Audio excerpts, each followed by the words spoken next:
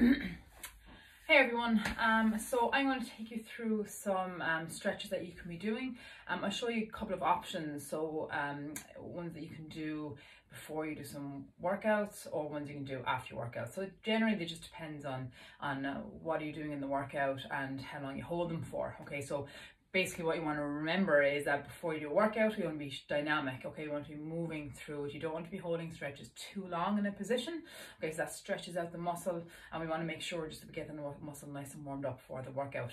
So look, we'll start firstly with the shoulders, okay? So if you're going to get ready for a workout, okay, you can start off pretty easily in what we call puppy dog position. Okay, so your hips are high up over your knees. Okay, I'll show you from the side. So hips high up over the knees, and then you're going to reach out your hands and letting the head come down towards the ground. Okay, so you can hold this one for maybe 10 to 30 seconds. You can dynamically move through it, so letting your body come down, reaching towards the ground, and then up again, and letting your body come back down again. Okay, if you were to hold that then maybe after a workout, really nice one to open up through the shoulders and chest, okay? Especially if you're sitting at a desk, maybe you're working from home, maybe your desk isn't ideally set up to what it will be in work, and maybe a bit more rounded through the shoulders, okay? So I want to make sure you get them nice and opened up. So again, in that position, arms out nice and wide, letting the body fall down. You put your forehead on the mat, or alternatively your chin. Okay, you could spend maybe a minute, 2 minutes down in that position. Okay, really good again to get those shoulders nice and open up. Another nice one I love to do is just your child's pose. So feet together, knees out to the edge of the mat, hips back on the heels, and then let those arms stretch out in front of you and let your head fall down to the mat. Really nice, relaxing position.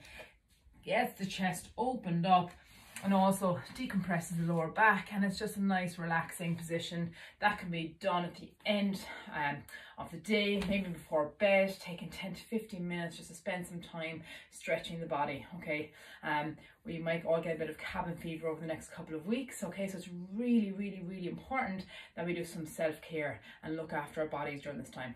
Okay, so there's just two basic ones to start with. Another one you can do is I love to think of all these different names so you remember them. Thread the needle. So pretty much what we're going to do is thread the arm through under the other arm. So on all fours, you're going to reach your right arm right through under your left arm, trying if we can to get this part of your arm to the mat. If we can't, maybe have something ready, maybe have a blanket or something here that we can lean down to. Okay, so reaching your arm through all the way through, looking through to the other side. So here we get a nice twist through our spine. Okay, we get a nice stretch through our deltoid, so those muscles here and the top part of your arm, getting a nice stretch through there. Okay, if you're going to do that dynamically before you do a workout, you just reach through, back up to all fours, reach through to the other side and back up to all fours, getting a nice gentle twist through the spine. Don't rush it, listen to your body. If you need to spend a second or two longer here, that's fine, and come back up again. What I don't want you to do is jolt through and get a sharp twist through the spine. It should be nice and relaxed, okay? So that's a nice way to get the back nice and warmed up, as well as the shoulders before a workout. If you want to do it at the end of the workout again, you hold that for maybe a minute, just relaxing into it, letting the body fall into it. Okay, don't push your body. If you find that this is very awkward down here, leaning on the mat, then don't push your body to hold it. Rise up a bit, just get that stretch. Okay, you don't have to get the body fully down to the mat. Okay, that's thread the needle. It does exactly what it says in the tin, threading your arm through. Another one I like to call twisted across. Okay, so you're going to lie face down on the mat with your arms out to the side. Okay, so I'll try and talk to the camera, not to the mat. Bear with me. So lying down on the ground, face down, arms out, stretch nice and wide. Okay, so what we're going to do, I'm going to leave my right arm with my palm facing down. You can't see it, it's off camera, but palm facing down. I'm going to place my left arm here on the ground, and then all I'm going to do is open up my body towards my right arm.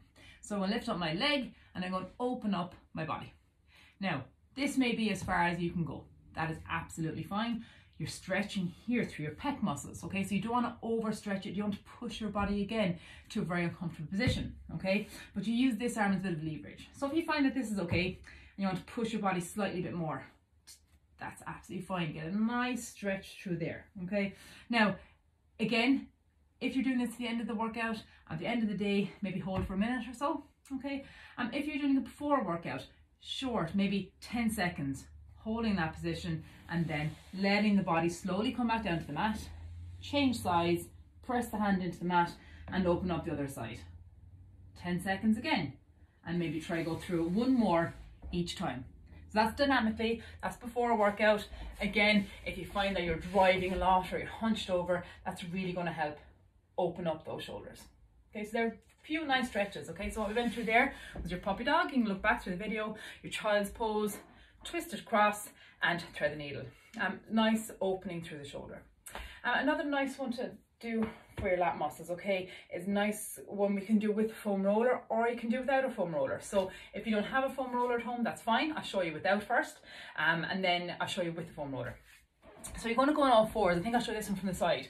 So you're going to come down on all fours, okay. You're going to put your left arm just here on the knee.